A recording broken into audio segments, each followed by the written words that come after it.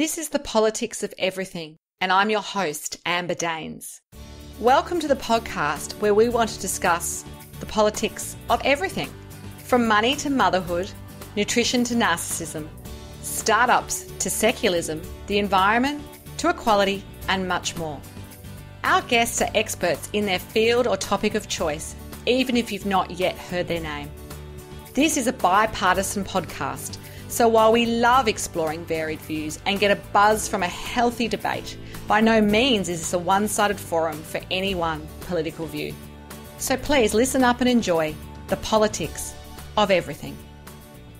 Dating has changed a lot over the years, from traditional matchmaking in your own community to being set up on blind dates, to the 1980s newspaper ads, the rise of online dating, and whatever else is next. Today, I'm speaking to the incredibly awesome Kerri Sackville, who's an accomplished author, columnist, a divorced mother of 3, and has a fabulous new book out called Out There, A Survival Guide for Dating in Midlife. Kerri is known for being candid and insightful, and I anticipate nothing less here in her deeply personal account of what she's learned in a dating world gone mad. Welcome to the program, Kerri. Oh, so lovely to be here with you. So I'm going to start with some maybe some cringeworthy moments, but your early life romance, were you one of those girls that had lots of childhood crushes or the serious first boyfriend that broke your heart? Yeah. Can you share a little bit about those early days of dating? Both of those. I remember having a mad crush on a boy in year K. So, the year before year 1. That's how early I started falling in love. And you do remember this? I remember it so clearly. His name was Theo, and I remember sitting on the steps of the kindergarten because his parents were moving him interstate, and I remember literally praying to God to keep Theo in school because I loved him so much. And from then on, there were just a series. I always was in love with someone. I remember in year 3, I was in love with a boy called Martin Hunter. I was living overseas that year, and that was my most poignant and sharp memory from my year overseas at the age of 8. And I continued to have mad crushes on boys all through school, and I had no success with any of them till after school. So probably my strongest feeling about love and romance is of unrequited love. Even though I've had many relationships, I've been married and been in relationships. I was in relationships consistently till I was about 45, from the time I was 17. But my earliest experiences were always of pining for people who didn't love me back. So for 3 years in high school. Oh, my heart's breaking. Oh, yeah, for 3 years in high school. So I've written a bit about him. I called him Josh Goldenbum in all my writing. That wasn't his real name, but it really should have been. And I was madly in love with this Josh Goldenbum for about 3 years, from the age of 14 to 17. And he never looked at me. He dated all the girls in my year, it felt like, then the girls in the year below, and then the girls in the year above, and never me. And that's what I carry with me still, is that feeling of loving people who don't love me back. Isn't that sad? Oh, my goodness. Well, obviously you get a little bit older, and in your 20s, it sounds like you met someone you thought would be the forever mate. Well, actually, I met him earlier than that. I met him when I was 14, and we still around each other. We started dating when I was 17, and we went out for 3 years. He was the love of my life. He broke up with me when I was 20 after 3 years together, and it broke my heart. I thought I would just die of grief. And then I ended up having a couple of other relationships, and we reunited about 6 years later. We reunited when I was about 26, and we got married. Wow. So that's huge. And I guess in between you said you dated a couple of other people. Yes. Were you kind of the rebound dating girl, or did you sort of hope these were going to turn into the one? Were you that sort of person? The one directly after my now ex-husband, my then boyfriend, and I broke up was definitely a rebound.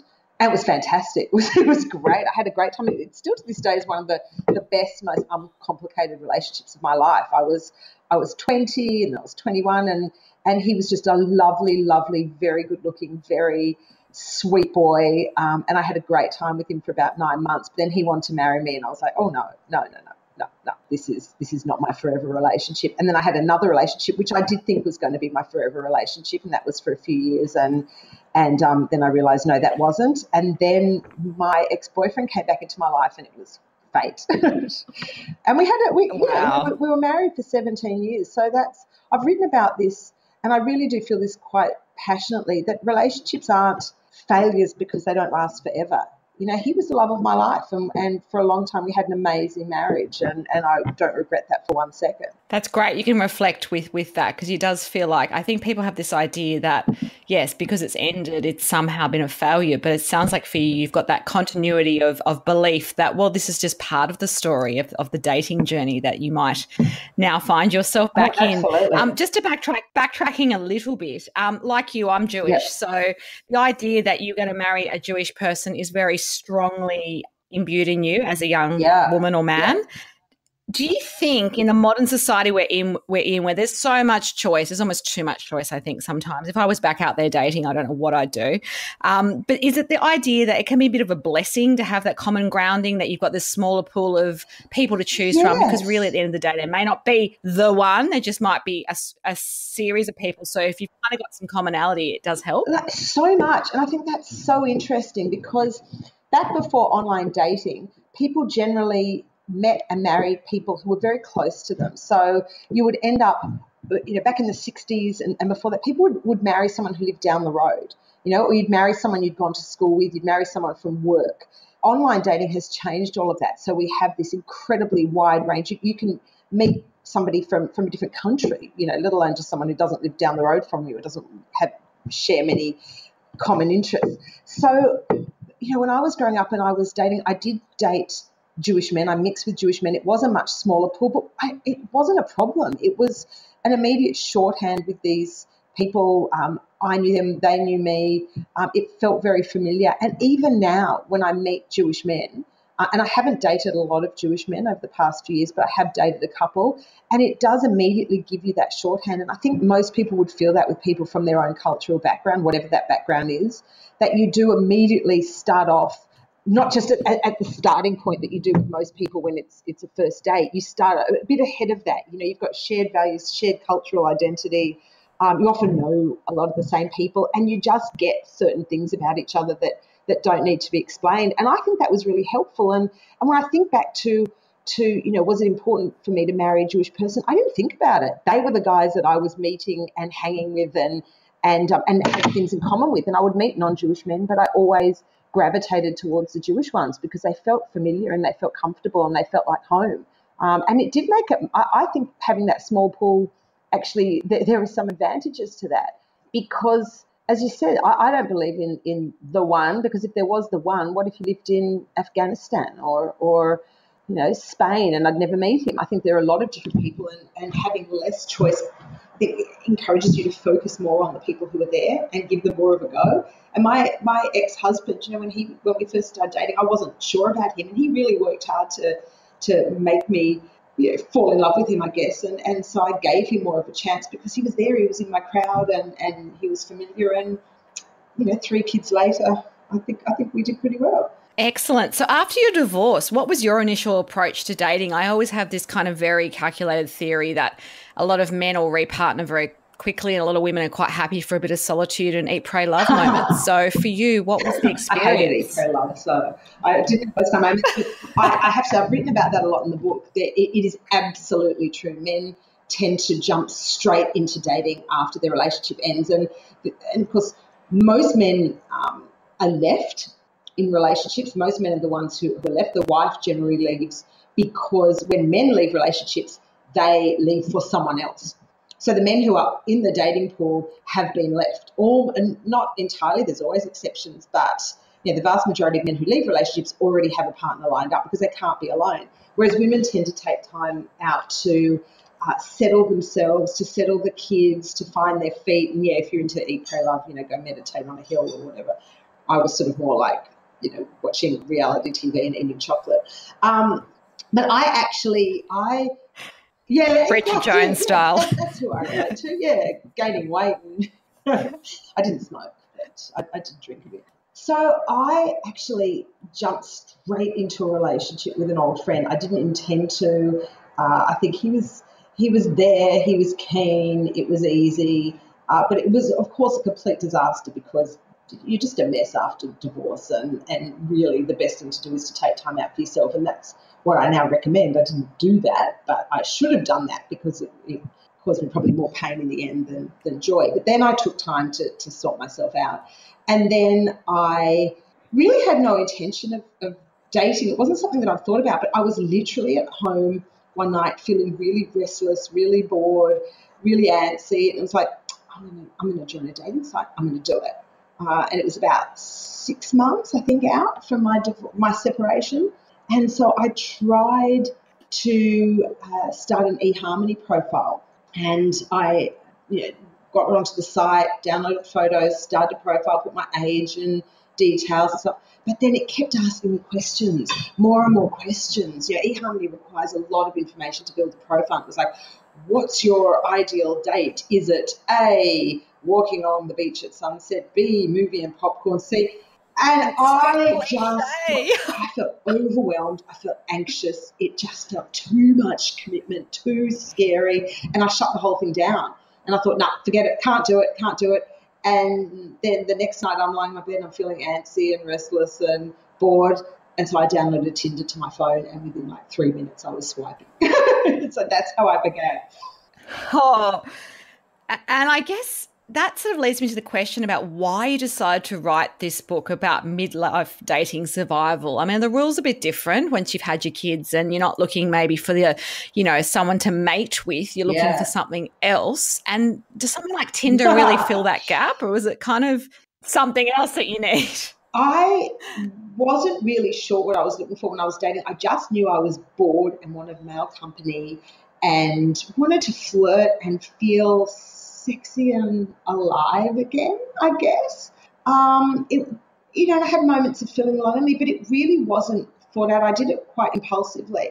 But I know that I just really wanted male company. And the reason I wrote the book is because the experience of online dating at this age is so fantastically crazy and so different to anything that people my age are used to. I was first dating when I was in my late teens and early 20s, and then I was married for 17 years and we were together for longer than that. So I had almost 20 years of being in a relationship, and it was just like walking into a parallel universe. I didn't know anything about how it worked. I didn't know who to swipe on and who not to swipe on. I didn't know who to chat to and who not to chat to, who to go on a date with and who to decline, how to go on a date, what do you do on a first date, how do you conduct yourself, how do you deal with rejection, how do you reject people, what are all these things that men are doing, why are they saying these things and doing these things, why are they dropping out of contact, why are they sending me these weird messages. It was like being an alien,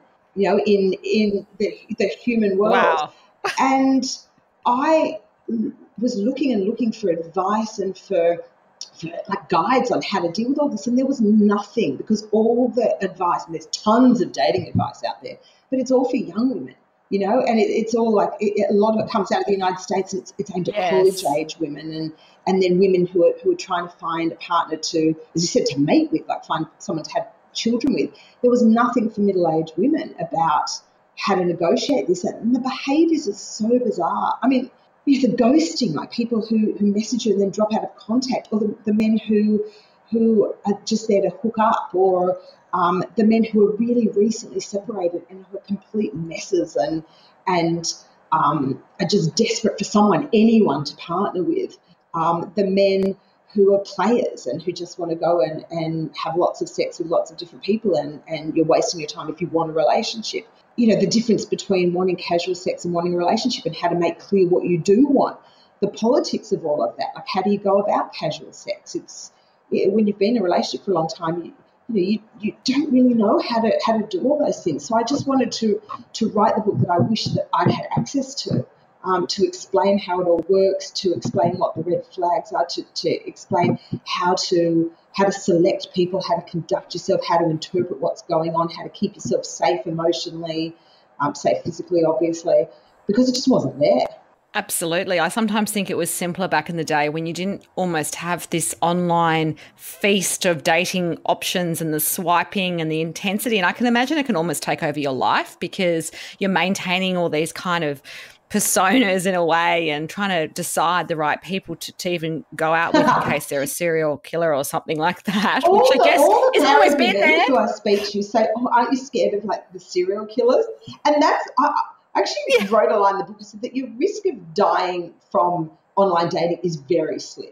You know, it's like with anything. You wouldn't meet a man, well, some people do, but if you're sensible, you're not going to walk into a bar, meet a man, and go straight to his apartment. You know, you're going to take steps to check that you know who he is and he's safe and you're safe. You're not going to meet a man online and say, right, yeah, I'm going to go to your apartment. You're going to meet a man online. You're going to chat to him, suss him out. You're going to check out his profile online. You're going to verify who he is. You're going to meet in a coffee shop. You're going to then progress to dinner. So it's actually the risk of being killed by a serial killer is not that big, but the risk of being hurt emotionally is the problem. Yeah. Is greater. Of course, I mean, statistically, that's not likely to happen. So do you have some dating criteria these days? Like I remember in my sort of early 20s, you know, people would be like, oh, you need to have the checklist of what you want so you can attract it. So you'd write down this kind of really fictitious bloke that you'd want to find who had to have a secure job and nice family, nice to his mum, Jewish, whatever. What's your criteria these days? I had criteria, and I realised that it was all just I had the wrong criteria. I was looking for. I was very focused on very bright, successful men who were a bit edgy and exciting, and obviously good looking if possible. But I've certainly dated men who aren't good looking at all.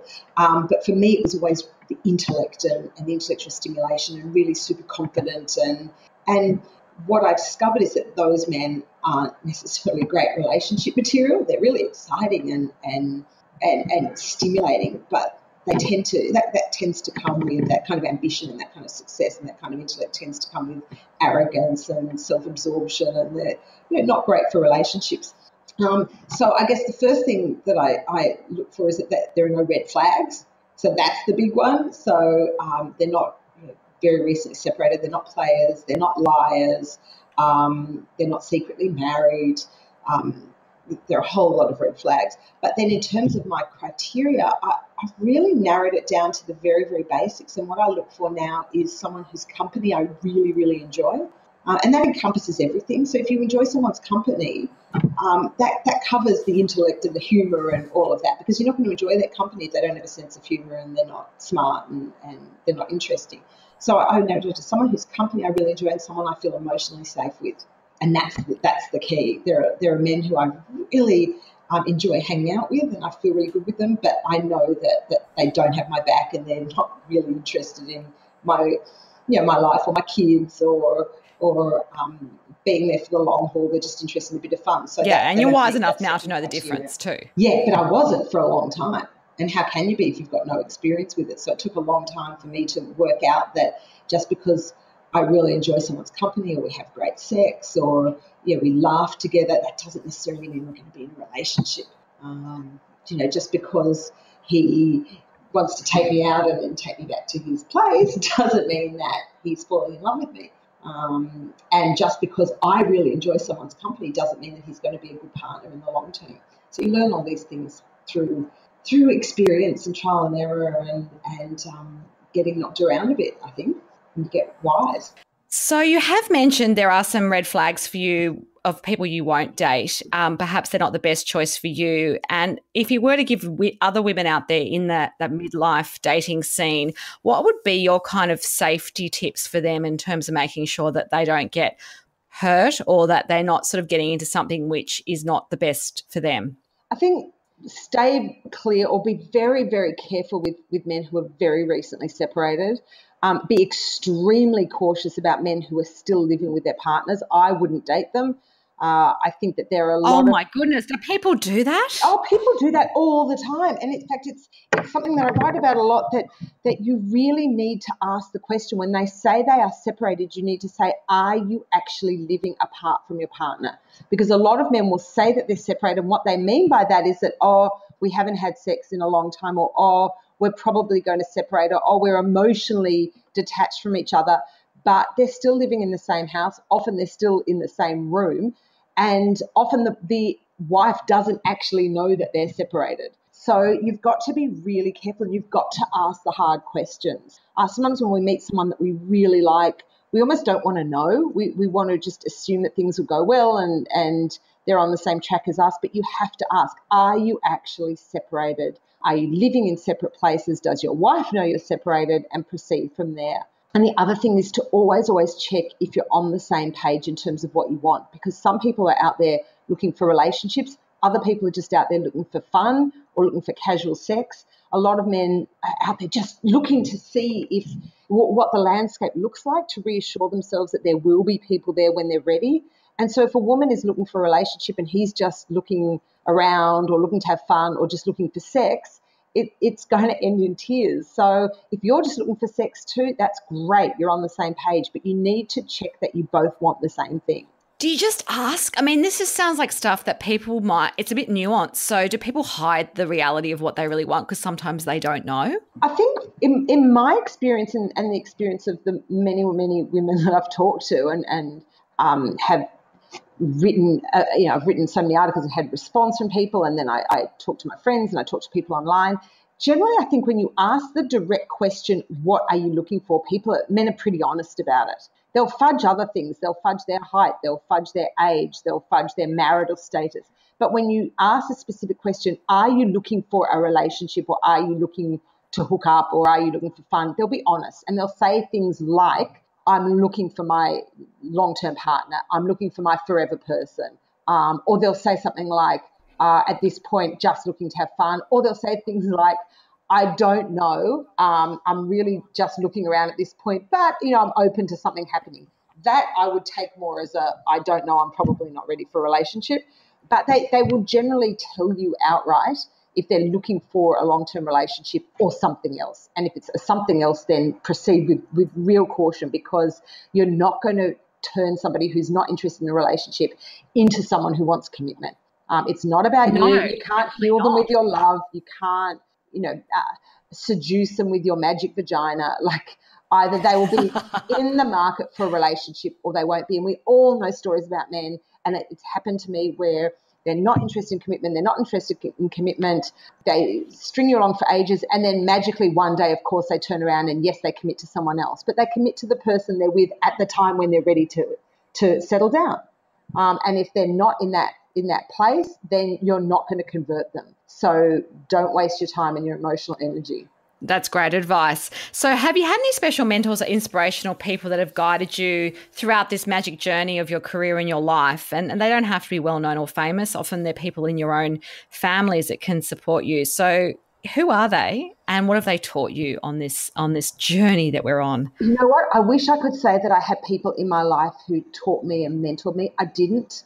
I really felt like I was all alone. And again, that's why I wrote the book, because I was the only divorced friend in my group, apart from one other person who really wasn't looking for what I was looking for at that time. I don't think she was even dating when I started dating. She just wasn't interested.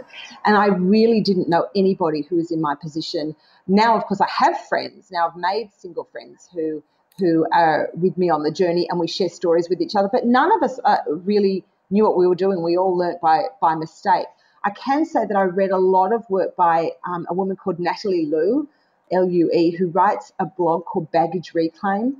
And she's written a couple of books on relationships which are really pertinent to women my age. And one of them in particular is called Mr. Unavailable and the Fallback Girl, which I just love, because I had a pattern of, after my divorce, getting into relationships with men who were emotionally unavailable, and I didn't understand the dynamic. I didn't know what I was doing. So it would be men who'd very recently separated, for example, and weren't in the market for a relationship, or men where I was their rebound girl, I was their transitional woman. And I found her work really empowering and I guess helped to explain to me that whole concept of how some men just aren't available for a relationship, and you don't waste your time trying to force them into a relationship. So I think she was really instrumental in helping me to sort out what the journey was. I love Cheryl Strayed and her book, Tiny Beautiful Things. There was all her stuff on relationships in there is wonderful. I've talked to a lot of women now, and we share stories, and what I've found is that we all have the same stories. So just knowing that anything I've been through, whether it was with a guy who turned out to be married, or whether it was a man who was emotionally unavailable, or a player, or someone who was just stringing me along and I thought that we had a relationship when we weren't. All of my experiences, or being ghosted or being zombied, there were other women who'd had exactly the same experiences. So just for me, sharing my stories with those women was really, really helpful. But I had to be my own guide, which was really tough. But the good thing is that I can now, I think, help other people because I had 5 years of sorting it all out. Absolutely. We can all benefit from your pitfalls and your advice as well. So just to wrap up, what would be your top tip or your best advice for anyone navigating the politics of dating and especially midlife dating? I think that the top piece of advice is to make sure that you're ready. And that means make sure that you're okay on your own. It's very, very tempting to jump out and want to start dating when you're feeling lonely, when you're feeling frightened of being alone, when your life is in turmoil and you just want something to distract you, when you're grieving your ex-partner and you don't want to feel bad anymore, so you want to seek comfort, I guess, in a new relationship. Be really careful doing that, because really to be okay on the dating scene, you have to be okay in yourself. And as much as it drove me crazy when people were saying things to me like, you have to be okay on your own. And I was like, I don't want to be on my own. I don't want to be okay on my own. But you really have to be okay in yourself before you can start dealing with other people, because dating requires a bit of resilience. There is almost inevitably there's rejection along the line. There's dealing with somebody else's baggage as well as yours. And if you're a wreck, if you're desperate, if you're frightened, if you're lonely, if you're grieving, you're not going to make good decisions, and you're not going to choose the right people. You're going to choose people out of desperation and need instead of desire, and you're just going to be setting yourself up for unhappy relationships or relationships where you compromise your boundaries and you compromise your desires and needs because you're so desperate to be with someone else.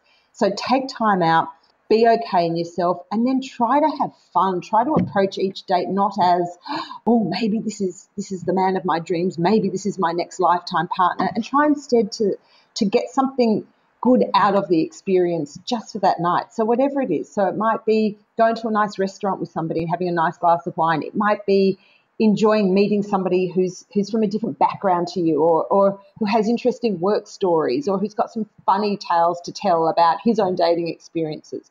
So when you try and take that pressure off yourself to make sure this is the one, oh my God, is this going to work? Is this going to be a relationship? And turn it instead into, I hope I have a fun night and see what happens after that. It Absolutely. makes things much easier.